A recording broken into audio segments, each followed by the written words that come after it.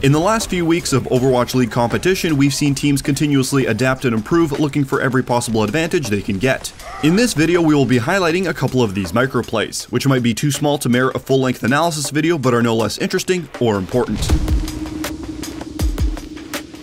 Fusion has just recaptured the point from the rain, resuming their percentage capture into the 60%. Carpe decides to separate from his team to hide for the rain's next push. Now this position here is advantageous for both routes down main and top right. If they push main, he waits till they're stacked on the ramp to point and gets a free flank. If they push top right, he could catch them as they drop down. The only way he's cooked is if they decide to push bottom right through the lower hallways. Then his measly roll likely wouldn't be enough to get him out alive. Carpe hears Ash fired poke damage down mid, so he is about to reposition until he hears Rain's Rhine swinging above him. That's the sign of the actual push happening up top with their main tank present. Now, all Carpe has to do is to bide his time until they decide to drop, which is when they're the most vulnerable. The Rain then fully commits with a grab from the top ropes and Carpe re-emerges. He singles out his first squishy to kill and quickly dispatches Erster's Mei.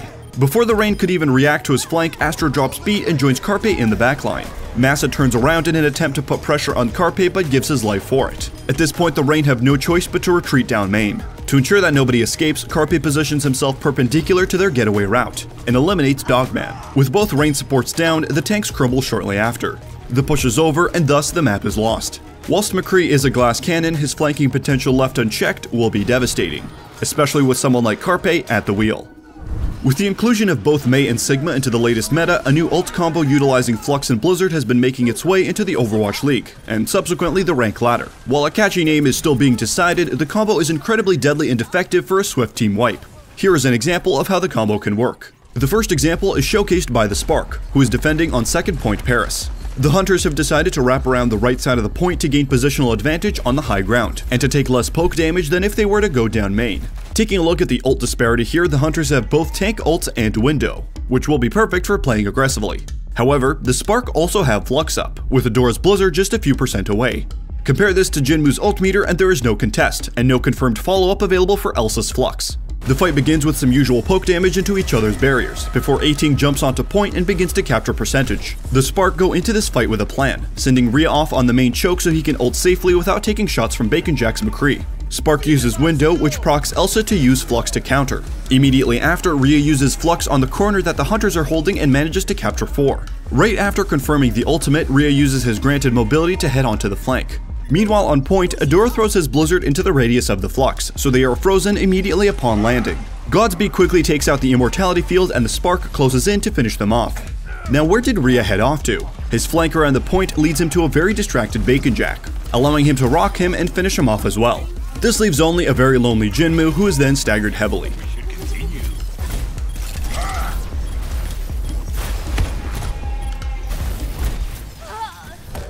Let's now take a look at how a single boop saved the point and potentially a map loss for the Shock. There is about 3 minutes left on the clock, and Moth is heading back to taxi Mei back to the point.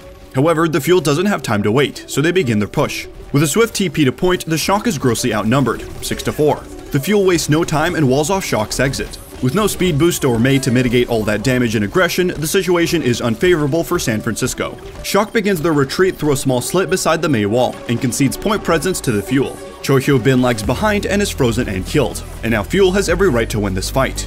Both Smurf and Violet pop ults in a desperation attempt to buffer their loss of Choi, and it assists in delaying the Fuel's imminent aggression. Smurf lands a huge halt onto Crimzo, and he is eliminated. Here we begin to see the Fuel's mistake. They're so tunneled on Shock running scared that they forego checking their behinds, allowing Rascal and Moth to join the fray. Fuel are now the ones being pincered in from both sides. Moth wall rides onto Bell and manages to boot both Closer and Doha off, who are trying to deal with Rascal's flanking Mei. The fight is now a 5v3 in favor of the Shock. Needless to say, the remaining Fuel members fall to the Shock and the push is ended.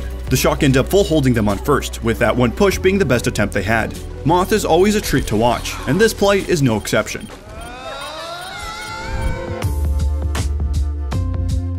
Our fourth and final play is yet another game-winning boop brought to us by Moth. Both the Defiant and Shock have done a full round of King's Row each, and Defiant pushed just short of third point on their second attack round. With roughly only a minute left, winning the team fight here is crucial for both sides. As the fight begins, Logix gets a huge pick onto Shock's main healer, Violet. Shortly after, Rascal falls because of Defiant's offensive wall. Just like on Hanamura earlier, Shock is down and the enemies have every right to win this fight. But Smurf has an idea and instructs Moth to begin getting the high ground. Once Moth is in position, Smurf senses Halt over the pit and manages to grab 3. Immediately after they stack up, Moth boops them and careens them into the pit. A perfect alley boop. Now, 3 of the Defiant have death timers whilst the Shock has their entire team on the way back. The fight is now heavily in Shock's favor, and despite Defiant's best efforts, they are inherently staggered and picked off one by one, and Shock ultimately takes the map. And that's all we have for this episode of Microplays. Did we miss any cool moments that you would like us to break down? Do you want to see more of these types of videos? As always, let us know your thoughts in the comments below.